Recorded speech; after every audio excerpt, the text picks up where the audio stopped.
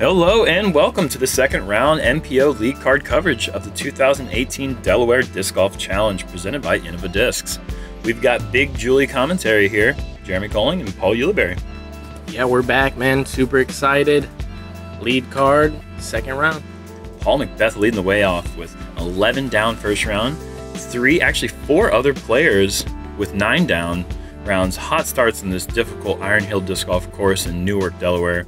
Hole 1 is a par 4, 605-foot Anheuser or a sidearm tee shot that you'd like to get about 380 to 400 feet off the tee, which would set up a pretty straight approach through a tight gap that gets down here past this short pin, downhill pretty much all the way on the second shot. It's a fun starting hole. Yeah, absolutely. Really tight rough left, really tight rough right. Middle is the key, and if not, you're going to be scrambling. And that's the name of this game on this course is scramble, scramble, scramble. Huntington Beach, California, Paul McBeth. Surprised he's still claiming Huntington Beach, California. I mean, he's got a house and a wife in Virginia. I don't know what's going on with that. That doesn't matter, though. What matters is this tee shot right now. I'm sure he's sitting there concerned a little bit about why he said Huntington Beach. off the tee, there in person, this looked perfect, but even this kind of came out and got into the woods. Paul Ulibarri. In previous years, we've seen you throw a sidearm here off the tee, but it looks like you're going with that F5 again. Perhaps to get a little bit more distance with that Anheuser turn. Yeah, no, I'm definitely trying to get around the corner to have an easier approach shot. One of my main goals on this shot is to make sure to throw it as far in the woods as possible. Well, that shot was looking pretty good, but once again, it did not turn over all the way, and it was hyzered back into the woods. I'm right by McBeth. It's a perfect spot. And Seppo Paju, a player who has been playing incredibly well lately. 2nd place at the European Championships, 6th place at the World Championships. Really showing the world what he's got. He's been playing on the top level for a long time, but it's good to see him over here in the States this year playing some really great disc golf. Yeah, absolutely. His skill set is all around the board from sidearm, backhand, tutter putch. He's tutter putch. Tutter putch. You said tutter putch. From Grass Valley, California. Makes sense. Yeah. His touch with the putter is phenomenal. His putting stroke, he's one of those people who can bring all kinds of different putting strokes to the tournament, and he's just a phenomenal player. Matt Bell, in my opinion, has one of the highest ceilings for a lower rated player. I think he's about 10-10 rated or something around there. He hovers around that rating for the last couple years, but He can throw some shots. yeah. Look at this shot. If this doesn't fade back into the woods, it does just a little bit, but that's a beautiful shot. Yeah, former world champion. And putter. Yeah. Putting world champion. That says a lot, though. Absolutely it does. To claim a title like that is not easy. Look at this shot, though. Wow, Seppo having to go with a patent pending shot. Oh my goodness, he's outdriven the approach here. That is phenomenal from that stance. Yeah, that gives him just inside or outside the circle look. And this is my just patent play for this hole. Just throw it far in the woods. Just chip up a flick roller and you're outside 42 feet, so another layup coming up for par. Absolutely. My favorite comment in the comments for the YouTube channel was, Paul Ulibarri's pretty good inside the circle, but outside the circle, he's a bushwhacker. And McBeth having to go with a forehand roller as well. Matt Bell, who made it substantially further up the fairway, is having to go with a flex sidearm shot. Doesn't quite catch edge. He's going to have a long putt for birdie. But putting world champion. Yeah, you'll expect him to just run all kinds of putts. He is fearless. Yeah, very aggressive on the putting green. Along with that guy. But that was well out of position, so just a layup there for Paul. And here's me just bushwhacking it. God. There's a... He ain't lying, though. No. I really like that I've seen guy. him make putts outside the circle. Give yourself some credit. All right. I'll try to make a couple this top time. right. Catching. Nice putt there from Matt. On cue. Wobble, gobble, ching. Get that high leg up. That Dirk Nowitzki high leg. Oh, yeah. Turn around fader. And Seppo, look at this birdie. Wow. You rarely see a tee shot come up short on the corner, produce a birdie on hole 1. That's impressive.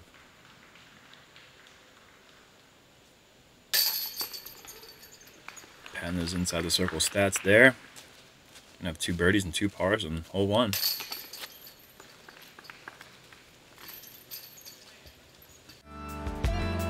Hole 2 is a very technical par 3, 380 feet through the tight woods, and as you can see, there's a lot of trees right here in the middle. Players are going to have to decide if they want to go the inside flip up or the outside flip up. Either way, it's got to be something that has a little bit of glide at the end of the flight, I believe. Very rarely you'll see a player throw a turnover sidearm to try to get that glide all the way there, but it's so long to hold that turn the whole way. You're going to see all these players throw the hyzer flip backhand most likely, and just try to avoid all these trees here and skip up somewhere near the green. Yes, sir. So from the tee with this camera angle, it looks like that inside gap is actually the bigger one, you see? But we're trying to go around that gap. That gap really isn't even accessible right there. Yeah, see it's so tight. Yeah. If he gets around that tree, yep, and then inside the other one, that's the gap. Yeah. We're not aiming for this other one. And this is the inside gap, but catches that inside middle tree. It is such a finite line. You've got to keep it so skinny to hit this gap perfect.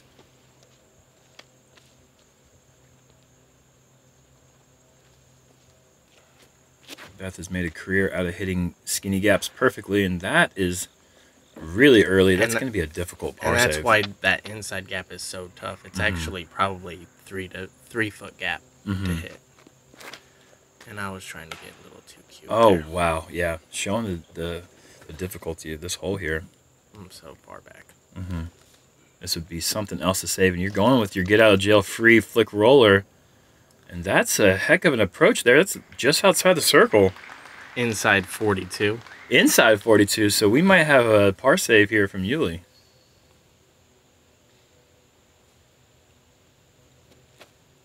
And that is Paul's T-Bird 3. Really good effort there. Inside the circle. Great up shot.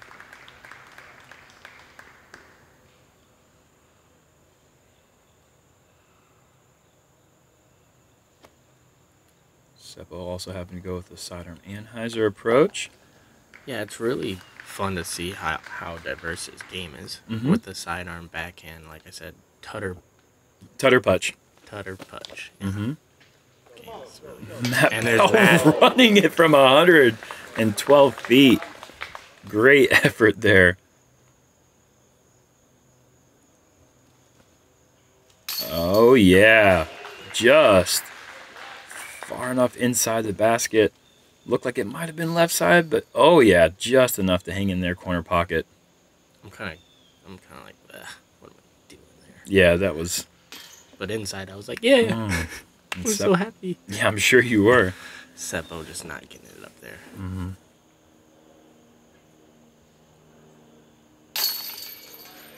Paul able to save his par. Showing the difficulty of this hole. Only birdied by 10% of the field, averaging 3.16. Third hardest hole in the course, according to scoring average. It's a tough hole to get. It's one that you definitely feel like it's almost a bonus. Well, yeah, it's a bonus hole to get without a question. I haven't even been able to beat those first 3 trees yet. And the first 2 rounds on coverage, we haven't seen anyone even putting really. Hole 3, par 4, 660 feet. Tee shot wants to keep a low tunnel shot here. Most players are going to go with a stand-up fairway driver, maybe a sidearm, perhaps even a roller to try to get past this corner here on the right side. Try to land your drive somewhere on this downslope hill on the grass, setting yourself up for a downhill approach about 200 feet or so to a sloping down right to left green. It's a shot that you can really let loose if you can keep the disc low. Yeah, this is a really, really well designed hole.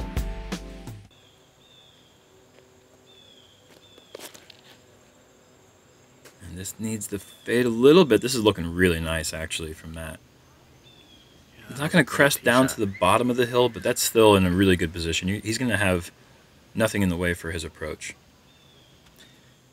Yeah, you don't have to get very far off the tee here. to have a look in for birdie.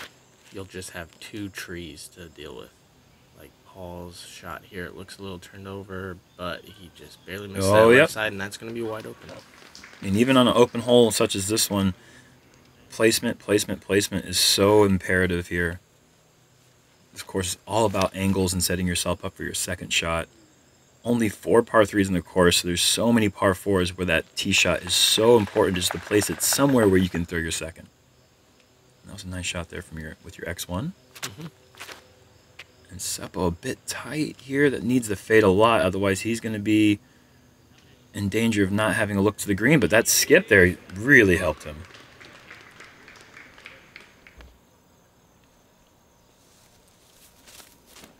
And this is not the PA Wonder. It's a PA1, but not the actual. Or is it? Was it? Same one I was throwing the day before. Oh, was it? Okay. I'm sorry. And Matt with a nice help on the tree on the green. Good approach. Absolutely. This is a really skinny green. I mean, these players are not having a very far distance into the green, but it's still, you know, probably 40 feet wide is all. And a really touchy slope, like you said, to if you get it high at all, like what Paul's got here, he's left that up a bit. And it's going to be tough to stop. And there's also roots on most all of these greens, so when you go downhill and there's roots, you can't like slide it to the pin consistently with any confidence because you're going to hit roots and stop well short of where you'd like. So it just takes perfection with the speed to give yourself the looks that you want. Yeah, Paul missed his approach shot by maybe 2 feet of height, and he went, you know, he's well outside the circle. Yeah, probably about 48 feet or so. And count it. Nothing bushwhacking about that one. No bushwhackers here, folks. A little more wobble than we're used to seeing from him. Doesn't matter. That's a good putt.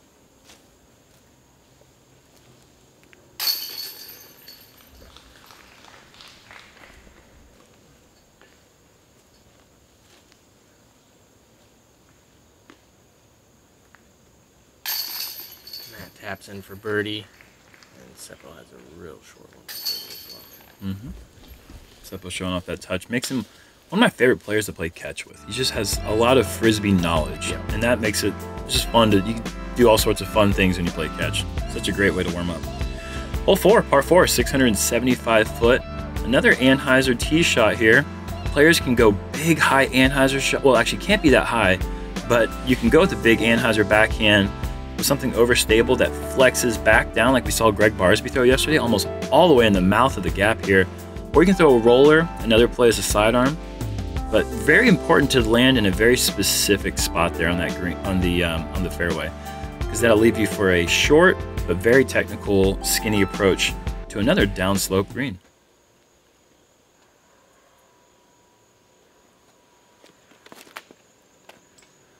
Matt is going with that Anheuser, catching the high ceiling, dropping him shorter of what he'd like to be, but the angle might not be too bad from there.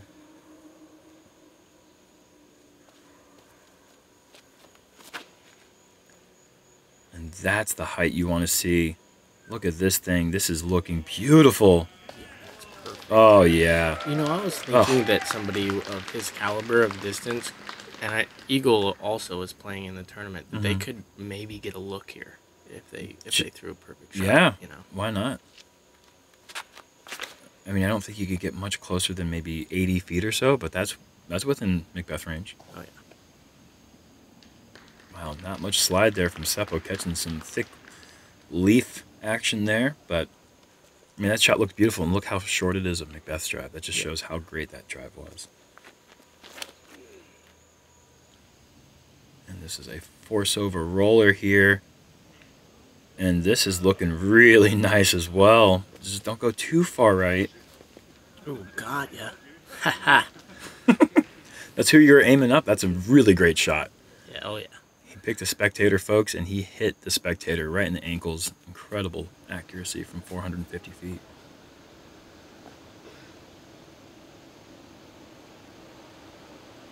and doesn't quite get through, and that shows you how technical that shot is from where he was. He had a pretty accessible route, but if you're off a little bit, that's only a 10-foot wide gap, about 15 foot. And there you see the roots we're talking about. That shot was just beautiful, but catching a couple of those thick roots and coming up a bit short.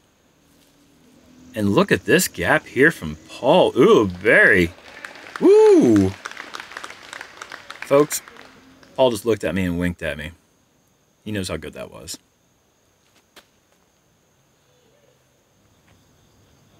I think he was trying to run that. Yeah. Yep. Wow. A jump putt on this hole. Huh. I didn't think that was a thing.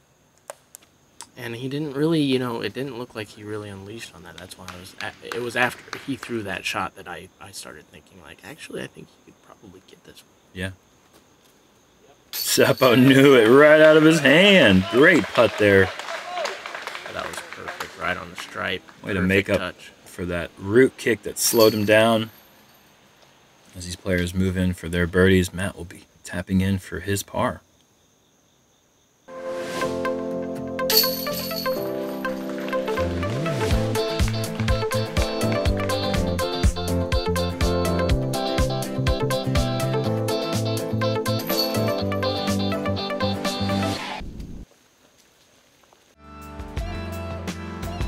Hole 5, 690 foot, super tight, very technical tee shot here, as players are going to want to throw a flip up fairway driver. If they're crazy and they have a ton of control, maybe even throw a flip up driver of some sort. Try to stay somewhere in the fairway. If you saw that little white tile on the ground, I believe that's the 300 foot tile, get somewhere near there and you might be in position to get up and down for an eagle look. The basket is about 65 to 70 feet past this short pin here, up on the rocks. It's a hole that we saw Silverlet get an eagle on yesterday during round 1 and managed to back it up in round 2 with another eagle. So let's see if any of these players here can join him on the eagle party. Hopefully maybe the last day he could get one more for the silver lining. Oh gosh, Paul. Ugh, that's not good. No? No. Okay. Neither was that tee shot from Paul. Leaked a little bit left, but he had so much distance he'll have some sort of scramble to get back to the fairway. Ooh. And Seppo gets skinny between those two big oaks there on the corner. Maybe set up a forehand Anheuser approach, but he's close enough to the fairway that he's not going to be punished for that tee shot. And catching one of those two oaks that Seppo split, kicking into the woods, you're in scramble mode now. Mm-hmm. Yeah, the first day, Barsby had a few really great saves, and he said, we're serving breakfast all day today, folks. What does that even mean? Scrambled eggs, probably. Oh, okay. All right. Yeah, I like it. It was a Barsby. Yeah. Yeah. It's really funny. Yeah, that's pretty good, actually, yeah. And Matt, not a perfect shot, but managed to miss all the trees and make it up the fairway quite a bit. And like you said yesterday, sometimes the only goal is just advance, advance, advance. That gap I hit was... That was good. Yeah. That was a really good shot. I barely pat myself on the back on the commentary, but... Yeah, that was a good shot. And Seppo having to go with that forehand Anheuser. And this is perfect. Really good. Yep. Again, the root skip, not as favorable as you'd like, but that doesn't really matter. He should be in position to get up and down for his birdie look. Well, turns that over just a bit much. I think he was going for the pin there. Yeah, he seems to be playing quite aggressive so far. 2 down through the first 4, might not be as much under the par as he'd like, so he might be on attack mode here. Wow. You could be 2 under and be playing perfect, though, on this course. So. No, not for McBeth standards. He's greedy. Rightfully so. Yeah. And this D2 here looking really nice for the flip up. Just needs to miss all these late trees. Doesn't look like it kicked a rock and rolled or anything, so you should be up there putting for your birdie.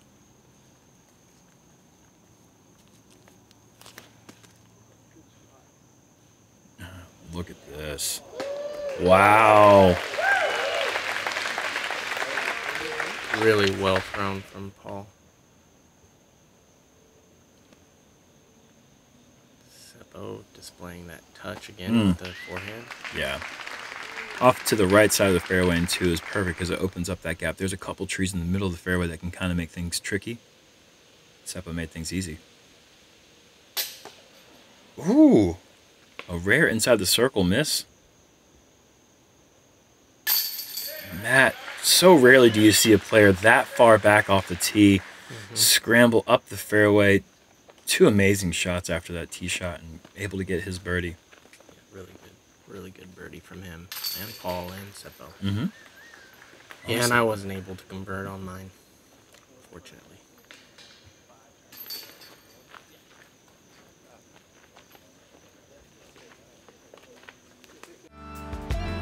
Hole 6, 625-foot par 4. Players are going up. Start off on the right side. Maybe something pushing that right side fairway.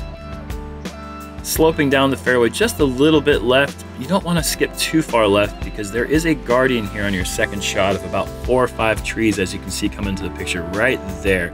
Maybe like 7 or 8 trees actually. The further right you can be, the more open this approach becomes for the forehand or the backhand putter, Anheuser. Basket's about 60 feet to the right, maybe 45 feet to the right of where the short pin is here, right up there in the rocks. Yeah, I really like this design because it kind of forces you to want to play hyzer, and if you do, then you'll skip left and not have an accessible route. A lot of holes like this I really like because if you throw it just straight, you'll have a better play, but it begs you to kind of get around that corner, you know? Correct. And Paul goes with a flip up of some sort, landing in that perfect grass patch that you want to see. And this is looking just as good, if not better. Yeah, that's really good. Oh, but that skip there, it's going to be pretty... He should be fine. He's close enough to that bunker that he should be able to manage that. This looks a little high, catches that leaf. He needs some help. But he's in the middle, so he'll probably have something. But that was pushing the right side like you'd like to see. And hanging out there as wide as you possibly can without going through the woods.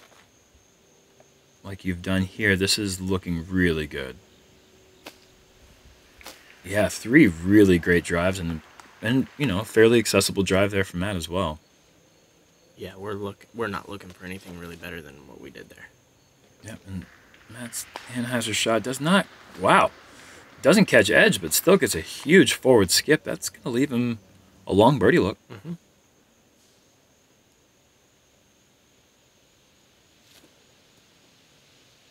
Paul going with his Firebird approach here.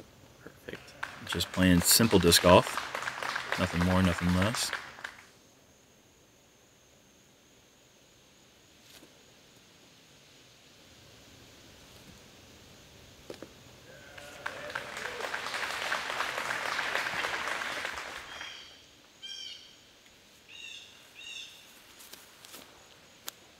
And bit tight here, but yeah, inside the circle.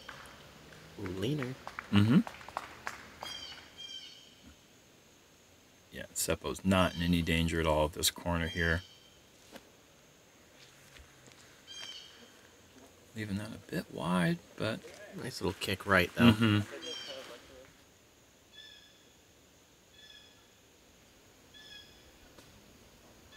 Ooh. I think the tree was a bit in his way that kind of pushed him to the right side there. On that putt, you expect him to hit chains or basket or something there. And Seppo 4 down through 6 holes. Off to a great start here.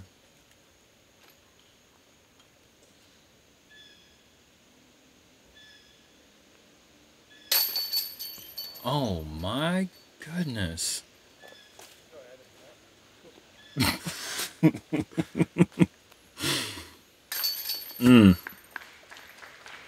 Yeah, you know, could have been better.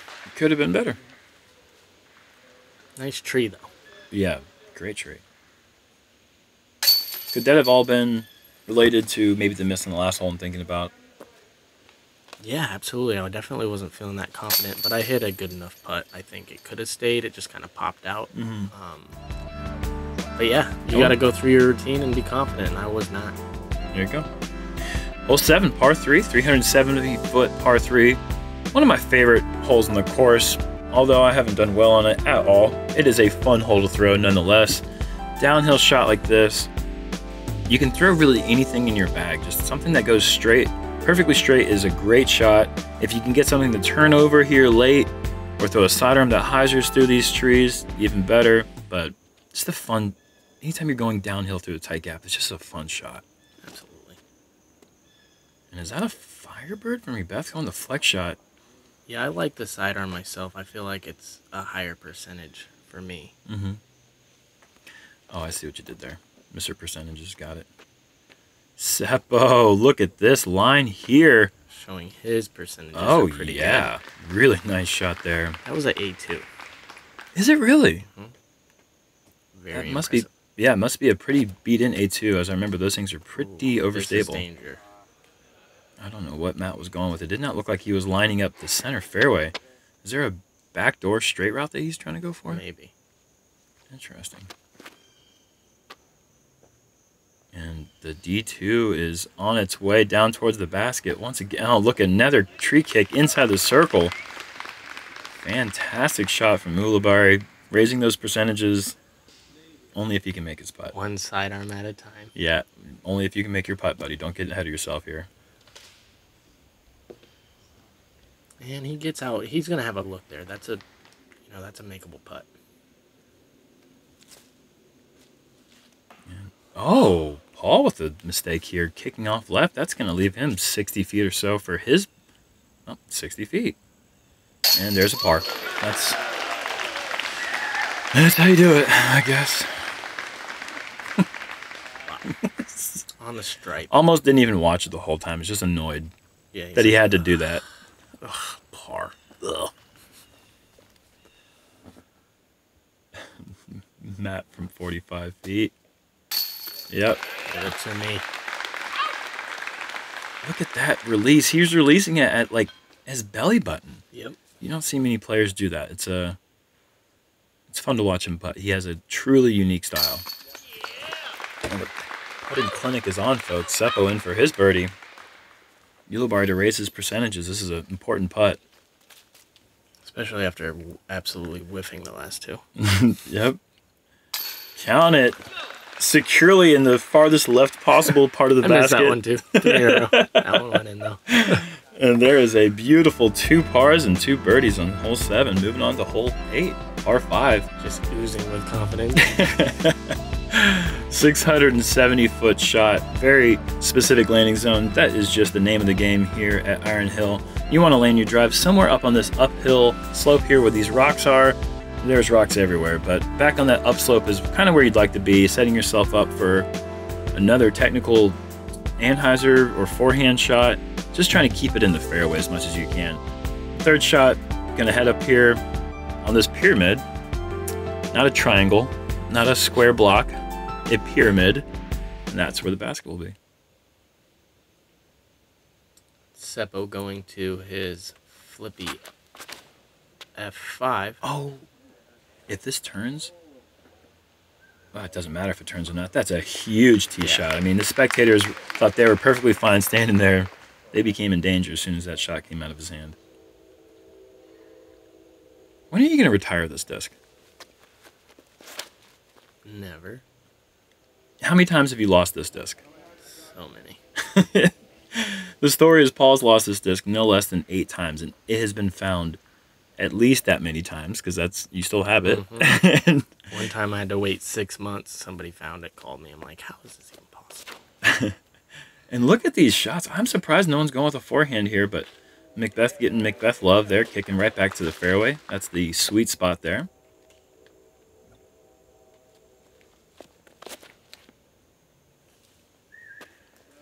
Yeah, this is looking really nice as well. Oh, look at that. Ooh, nice Matt kick. Bell with the McBeth love.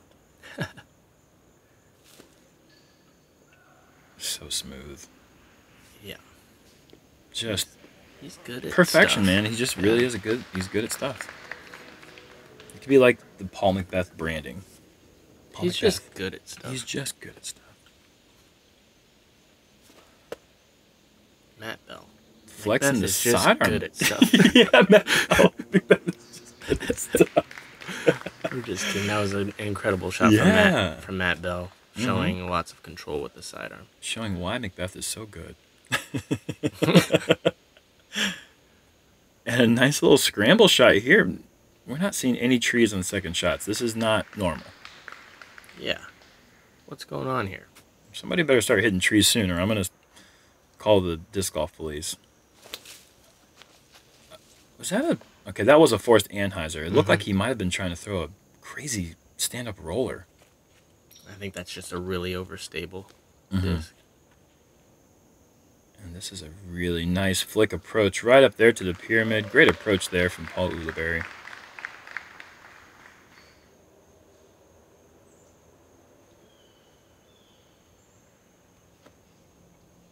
Look at this little cheeky flick flex. Wow. Nice shot there from Seppo. That was very interesting looking form there. Yep. Just putting a lot of spin on it with that short-wristed release. Release. Relief. And here's a long eagle look. Yeah, that was a rare mistake. A mistake. Did we miss an approach? Yeah, we missed an approach. Okay, so that was Yeah, he hit a short tree in front of him and then... Okay. Missed the... Well, able to make the par save there. Definitely going to feel like he lost a stroke there because those first two shots were perfect. Matt Bell in for his birdie. This is a very high basket. Like, you're not comfortable unless you're, kind of right under it. Or if you're a crazy person, then you might be comfortable with it.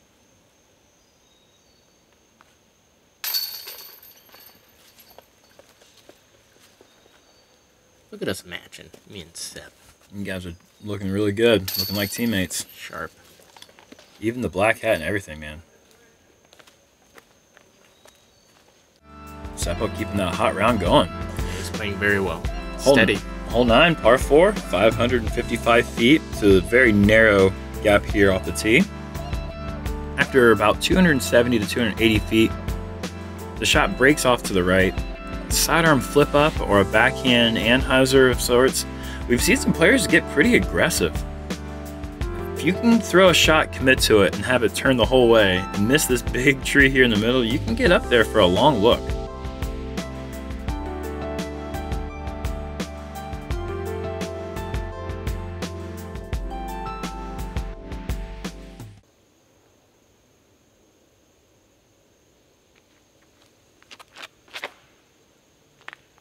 Looks like a bit early of a release for Seppo, but that was a solid kick. Fairway hit. Mark it in the stats. Fairway. And just guess. Oh, you're going with the D2 here? Going for the full shot. Oh, that is a really bad kick. Bye. Yeah. And if I deserve that. Yeah, you did. You did. You got aggressive. This is a definite risk reward. As you said yesterday, almost all these players could hit that gap if they wanted to, just keep it in the middle, but you guys are trying to break off a little bit more. I don't know why you'd do that, but, to each his own. I wasn't thinking correctly.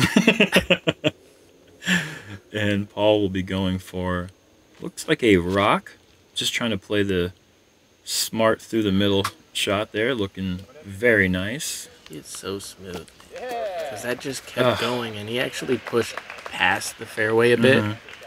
But out of his hand, I was thinking like, okay, yeah, that's gonna get to the perfect spot, and it just kept going and kept going. Oh, my favorite shot. It's a flick roller. I'm gonna start calling flick rollers the Ulibarri because that's all I've seen you throw lately. I know. And it does keep going. That's just slowly rolling its way up there for a simple up and down for your par.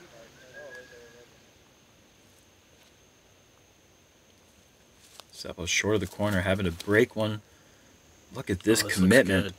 Oh, and does catch that tree right there in the middle. Yeah, there is a middle tree. If he misses that, he's golden all the way to the pin, pretty much, or at least to the circle. Flex. Whackadillo-dooski.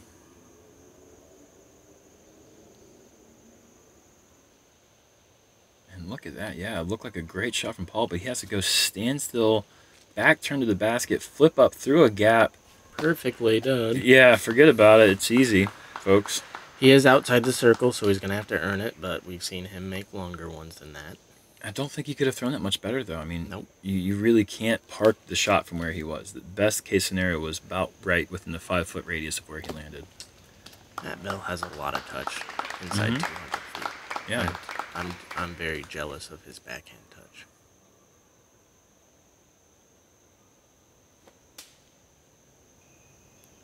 And Seppo's been going to this shot a lot. Yeah. Showing why.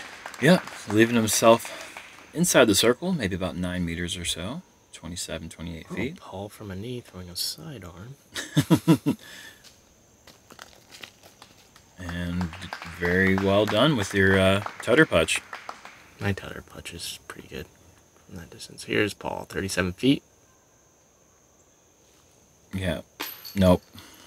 I thought that was in. Yeah, everybody. In the world thought that was in. Is McBeth going to finish the front 9?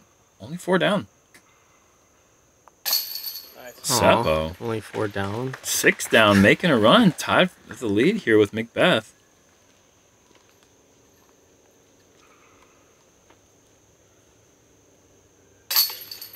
Ulibarri. And 3 under. I want to be 4 under.